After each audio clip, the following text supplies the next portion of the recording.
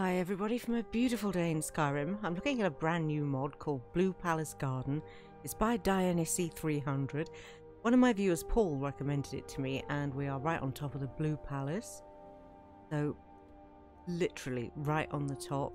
The only mods I've got in the area that are kind of nearby that might have an effect at the moment, Solitude Docks, and more particularly this one, which is Dengarin's Blue Palace Terrace. Oh my goodness, I love this mod so much. I mean, look at it. I've already done a video on this before, so if you haven't seen it then do check it out. By the way, when I was down there in the courtyard there earlier, I found a gardener, which I'd never come across before. Not sure if it's been added by the Blue Palace Terrace or by this one.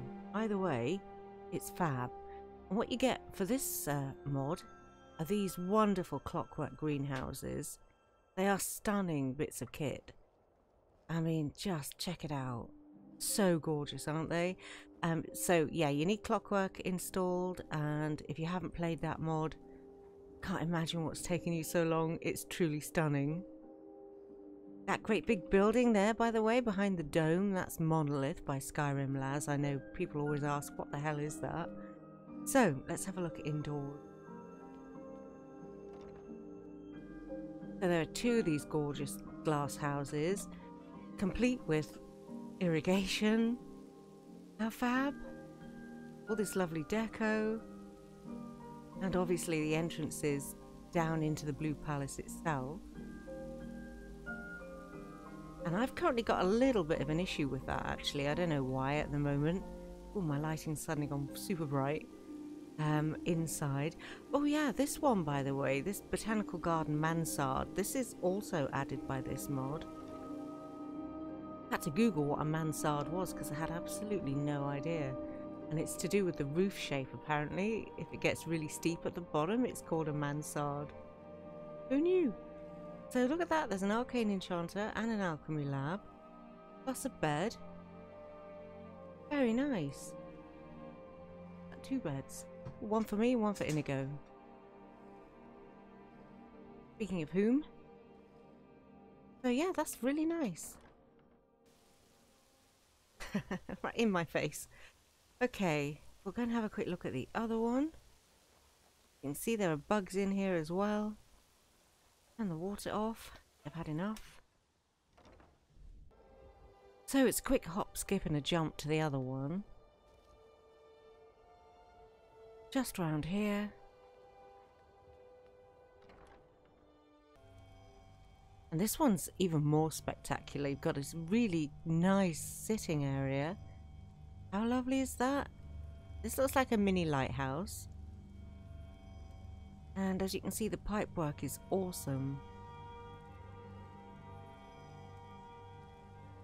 Very nice. Nice space, don't you think? And then you come into the greenhouse proper. It's full of beautiful plants. Cherry blossom. Again, another way into the Blue Palace. Another irrigation system. And another mansard. And this one's just got a double bed in it. I love that. It's like a little mini home with gorgeous gardens. I mean, not to love. And then this stone staircase just takes you up to this area here where there's not a lot up here, actually. I mean, it would have been cool to have had an enchanter up here, maybe. Just like, you know, in the other one. And so just a bit of storage, really. And that's it. Sorry, I'm getting stuck on my wolf, as usual. If it's not the bunny, it's the wolf, or Inigo. I like the stonework and this marble, though. Very nice. I don't honestly know what my favourite greenhouse is. I think it's probably this one. Just by virtue of that sitting area. But it's so lovely, isn't it? Wow, look at that. Okay, well, I'm going to leave you with that view. You can just catch the fireplace over the left-hand side and the beautiful garden. I'll call that the end of this wee video and say thanks so much for watching. Thanks to Paul for the recommendation. And I'll see you soon for the next one. Take care and stay safe, everybody.